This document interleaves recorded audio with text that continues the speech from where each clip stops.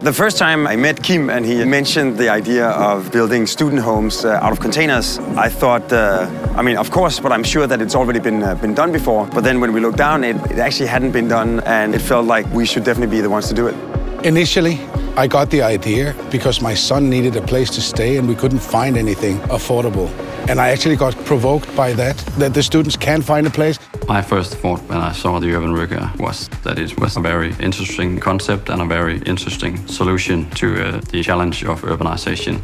Since I moved to Copenhagen last year, I've moved 4 times. It's been really stressful. There just aren't that many housing opportunities for students. It is really difficult when you don't originally come from Copenhagen and have a big network. I think the concept of urban rigger is really amazing. There's so much water and they've just placed these urban riggers out here and made the opportunity for students to have a house.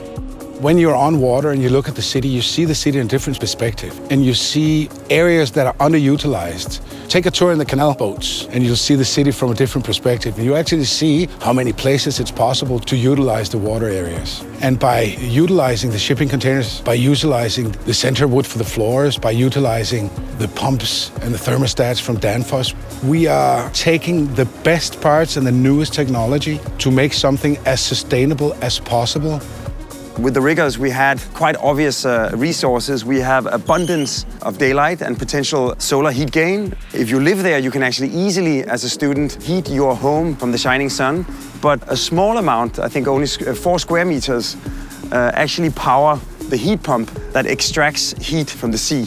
So in that sense, as the ultimate symbol of hedonistic sustainability, the students here can take long, warm showers without feeling guilty.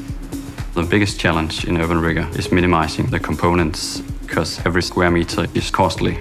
That could, for example, be the ventilation system, which is one of the most space-requiring products in a housing. The floor heating system in the urban rigger is different from most private households, seeing that it is a light construction. You have the floor heating pipes integrated, and that gives you some advantages in regards to reducing temperature fluctuations and overheating. Urbanization, people moving to the cities, is both a problem, but it is also the solution. So how do we make the problem a part of the solution? I think the urban rigger is an answer to that. We think smart. And by thinking smart, I mean thinking sustainable. Now, sustainable solutions means that it both looks good, it's nice to live in, but also that it performs. We need to have architects and engineers and the contractors to work together. Politicians set up the rules, architects draw the lines, and the engineers have to be somewhere in the middle, so the technical solutions apply to them both. Today, sustainability is almost another word for common sense or making things practical or smart. And I think companies like Danfoss have pioneered and made available as everyday items cutting-edge technology that actually makes something that would have been utopian a decade or 2 ago something that is completely attainable and should actually be every day. I would definitely consider living at urban rigger if they were to build more. It balances the whole privacy and the social aspect of living in a dorm. It also is relatively affordable, which is a big plus when you're a student. We hope to inspire the next generation of students. So I think my wish in general is just to, get them out there and get some roof over their heads. At the end of the day, they are our future.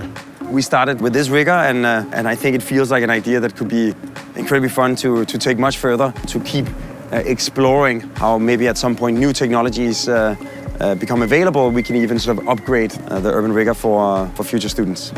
I think the urban rigger has the potential to be an important part in solving the challenge of urbanization. The fact that Danfoss is a part of this is what drives us, and I hope to see many more urban riggers in the future.